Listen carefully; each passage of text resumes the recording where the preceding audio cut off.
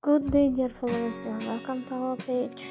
We know that demetozdemir had been engagement on 26th of June with oğuzhankoç, and they are going to marry in the end of the August.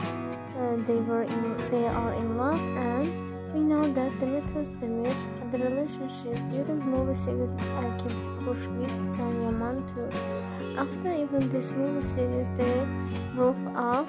And always Canyaman said in his interviews that they are friends and really like each other, always happy to work together. But while being in Disney Plus digital platform gala event in Turkey, in Istanbul, on